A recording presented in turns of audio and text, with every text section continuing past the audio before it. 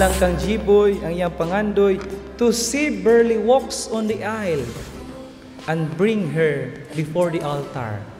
Iyang pangandoy yun na.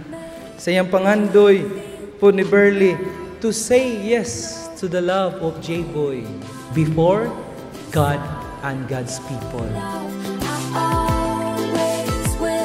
Beverly, kini si Genan Paul, dawaton ba nimo siyang imong bana sumala sa lagda sa atong inahan Santa Iglesia? Yes, Father. So let's be together. Let's be forever. Do you believe in us? Let's make a promise that we'll always want this. Do you believe in us? So let's be together. Let's be forever. Do you believe? Genan Paul, dawaton ba nimo siya nga imong asawa? Dawaton kayo, Father. Do you believe in us? Maming, this is it. The day nga atong gihulat nga we will be as one. Our promise and our most awaited dream has come true. To my ex-boyfriend, Genan, for 9 years and 3 months to be exact. This is it. I finally found someone, my forever.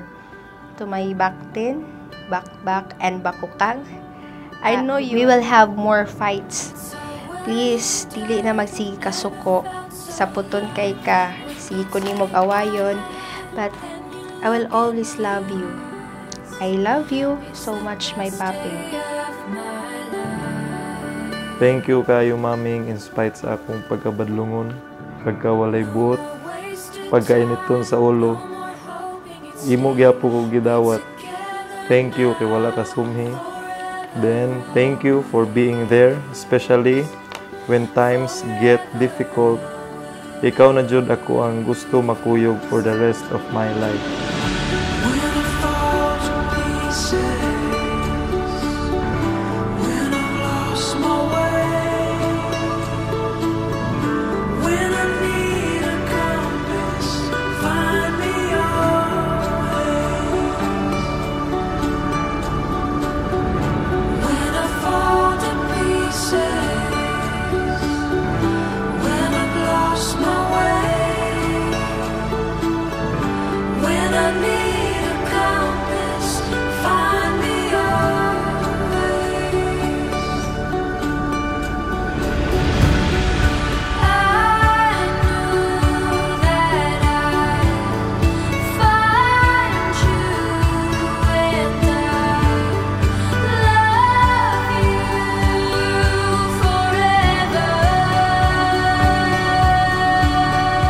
Genan and Beverly, you do not set out on the road alone. Our presence, your family, your friends, the people who love you, and most especially our Lord, will be with you in your journey as a family. It's a wedding day, I've never felt so alive. When you take my hand and you look in my eyes, it's the best day of my life.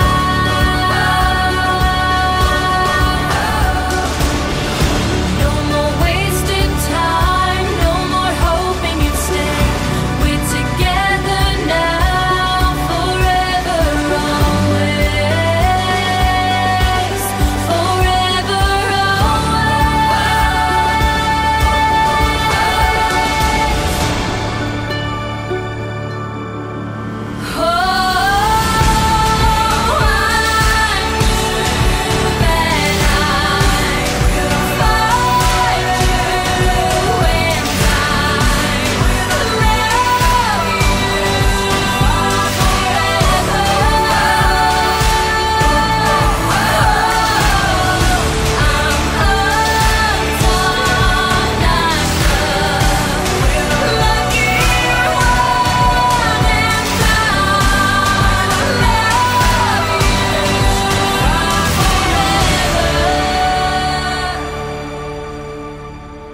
May God bless us with abundance, good health, and happy marriage.